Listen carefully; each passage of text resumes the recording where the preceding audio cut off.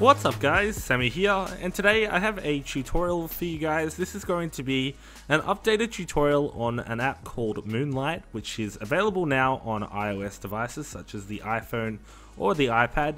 And this is going to allow you to stream basically your PC games using a compatible nvidia GPU, such as a GPU series of the GTX 600 series or the mobile variation of the 660 M series and higher. So what we're going to actually do is head over to the nvidia GeForce Experience app, and we are going to find out a little bit more about what is required. So as you can see here, you will need the variation of these GPUs or higher, 4 gigabytes of system RAM or higher, a wireless AG router at the minimum, or what is recommended is a wireless N dual band router.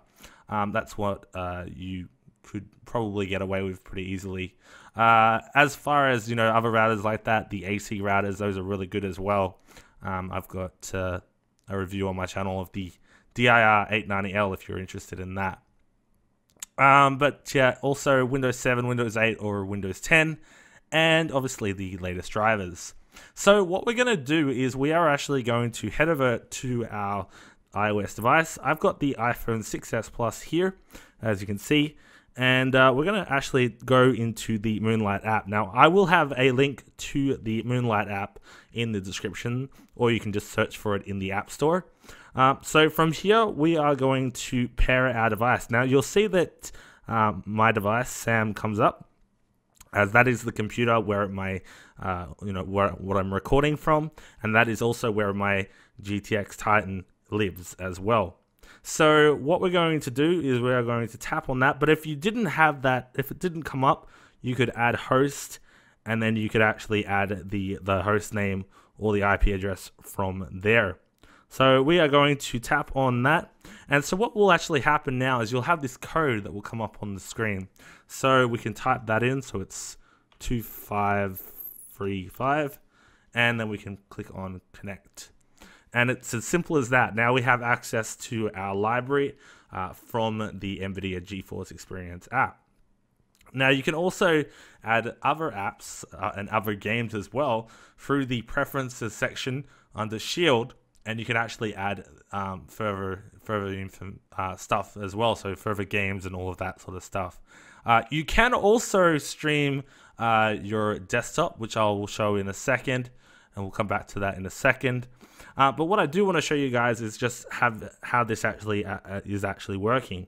Now, on the app itself, you do have a few options. So you can change the bitrate for streaming using 30 Hertz or 60 Hertz, so 720p and 1080p, as well as on-screen touch controls as well if you prefer to use that. Now, I am using a TT Esports Contour mobile gaming controller, which I did a review on just recently, so if you want to go check that out, you can.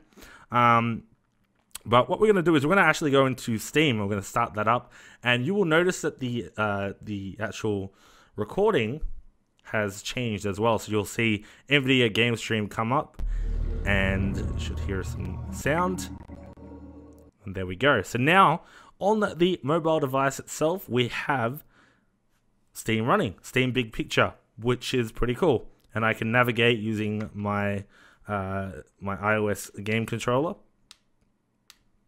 and I can now go through that, and pretty awesome. Or I can also use the on-screen. I can use touchscreen as well, so it's pretty easy. And as you can see, it does work, you know, from time to time pretty well. So there we go. I'm now using the actual controller to go through it all, and so I can go into different things here. So we've got some games that I've got installed here. So GTA 5. I'm going to be playing a little bit of GTA 5 and Rocket League, just to show you guys how it runs. And also I will come back in just a second of how to actually make it so that you can stream your PC, just your desktop as well. So if you wanted to do that for whatever reason, that's kind of a cool option as well. So I'll be right back. Alright guys, so now we're back at the nvidia GeForce experience, and I just want to show you guys quickly, before we get into some of the games, of how you can actually stream your desktop to your iOS or your Android device. So I didn't really show this in the last one, as there wasn't really that much information about it, but now I just want to show you guys how to actually do that. Maybe you want to stream your Netflix account just from your PC, or you want to play some different type of game that you can't necessarily do through the app. So what we're going to do is we are going to head over to preferences here, and we'll see the shield selection right here. Now, you won't have this option unless you've actually connected to Moonlight to your actual PC. So you'll need to do that. You'll also have the option forget devices there. That's how you know it's there. So what we're going to do is we're going to head over to add game, this little plus icon here. And what we want to do is we actually want to head over to this PC and then local C for our drive, Windows, and then System 32. So what we want to then search for, and you can just type the letters, so MSTSC, and this is going to basically open up a remote desktop connection. So what we're actually going to do is we can just call it a different name. We're just going to call it desktop so we know what it is, and we can then click OK. You can change the icon as well if you wish to. So now we can actually go over to our iOS device, and we can actually launch into that application to actually bring up our desktop, and I'll show you that in just a second.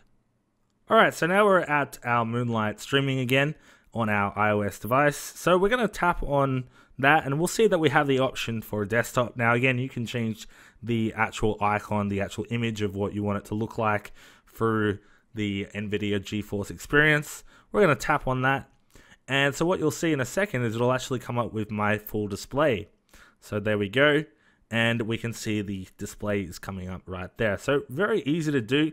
You can then navigate using the on-screen controls. You can go through it all, and yeah, it works really well. So there you go, that's just that. Now I'm going to actually get into playing some games and showing you guys how well it works. Okay, so we're going to take a look at some games on the Moonlight app, and as you can see, streaming through the device, we've got Rocket League here.